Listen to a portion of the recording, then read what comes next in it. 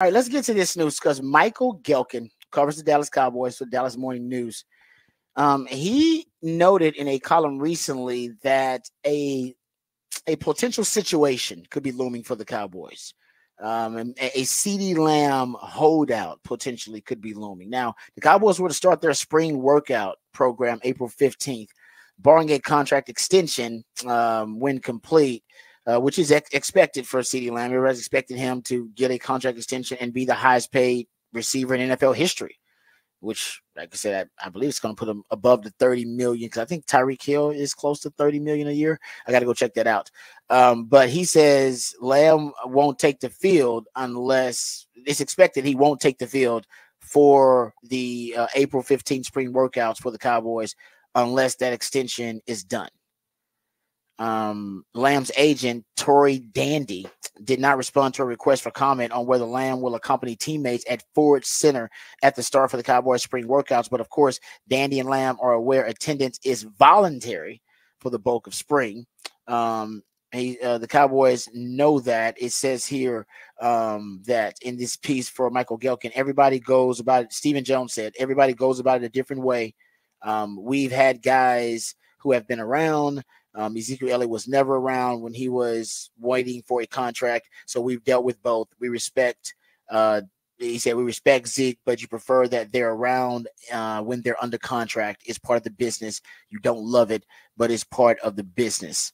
So basically that's the way they handled the Zeke situation. And he's basically saying if they treat it the same way they treated Zeke, if they treat CeeDee Lamb the same way, it won't be a big deal for the Dallas Cowboys, but it could be a statement by CeeDee Lamb just early on that, hey, man, you know what? Until I get this deal done, I'm not going to be around. Now, CeeDee Lamb was spotted at a celebrity basketball game recently. TMZ had this story, actually, and it's a little some audio there, but he basically was asked if he's going to be in Dallas. He said, I'll be in Dallas. He did not say anything about whether he would be there for the spring workouts, didn't say anything about whether he would be holding out. He just said, I'll be in Dallas. Those were his words. Yep. I'll be in Dallas. He didn't specify what. So he will be in Dallas. I don't think that there's any doubt that he'll be a Dallas Cowboy in the future. Now, if the Cowboys decide to move on from Dak Prescott and, move on from him and then blow this whole thing up, then I think there's a chance, even if they sign CeeDee, maybe they sign and trade CeeDee. And maybe, Michael Parsons, the same thing. But right now, I think the assumption is CeeDee Lamb will be a Dallas Cowboy going forward. It's just about how much the Cowboys are going to pay him. And the Cowboys right now, there have been crickets. Remember, I said it's very interesting that we haven't heard a lot about CeeDee Lamb's contract extension. We know Michael Parsons they're picking up the 5th-year option with him. So maybe that's their plan going forward. But very interesting that we haven't heard anything about that. And maybe that is tied to Dak Prescott also playing out the last year on his contract this year, potentially.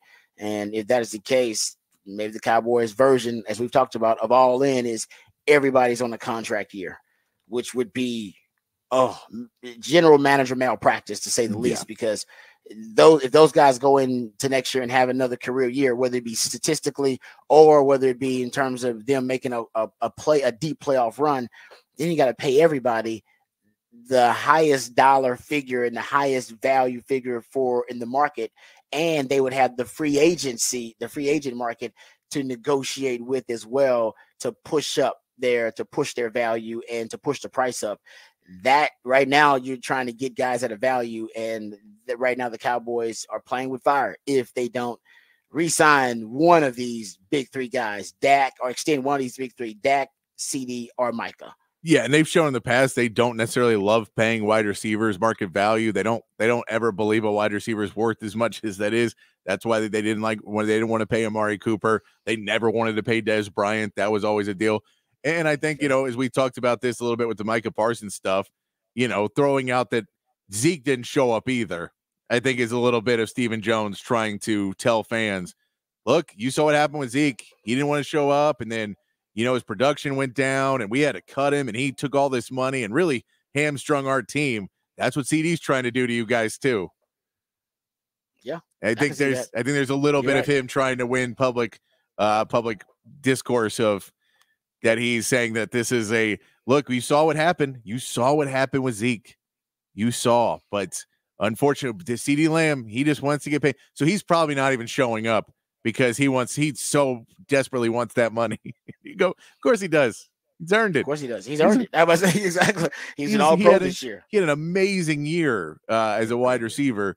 So I see why Stephen Jones is doing that. But yeah, I think throwing Zeke's name in there was much more of a trying to show what could be done. What could happen if a player does, holds out and then doesn't produce, is that eventually you have to get cut.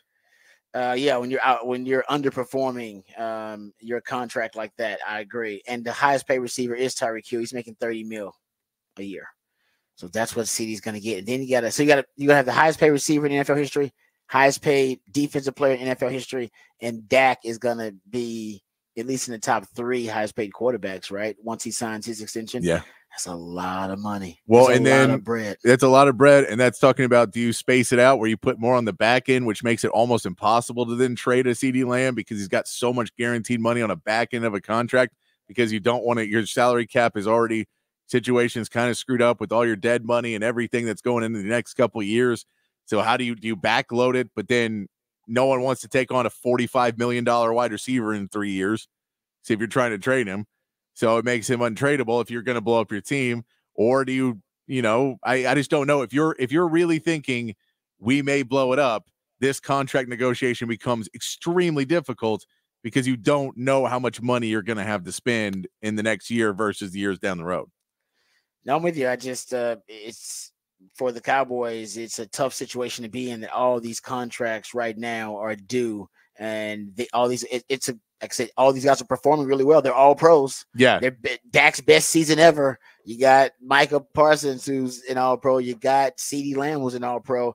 But you got to pay these guys. And I think the Cowboys are uncertain about what they want to do in terms of the championship window, how they want to extend it, if they want to extend it, if they want to blow it up and start again. I don't know if they're certain. And based on the status of the head coach, the defensive coordinator, Ceedee Lamb, and Michael Parsons, Dak Prescott, everybody's essentially is on a 1-year deal right now. Right now. That could change tomorrow. Yeah. But right now, everybody's lame duck. Everybody's on a 1-year deal. That's wild. That's just a crazy situation to be in. You think going forward, you'd be like, as an organization, all right, we want to sign our foundational pieces, whether it be the quarterback or whether it be your best defensive player. Cowboys aren't going that route right now. It's just the most peculiar offseason I think I can remember for the Cowboys in a really long time.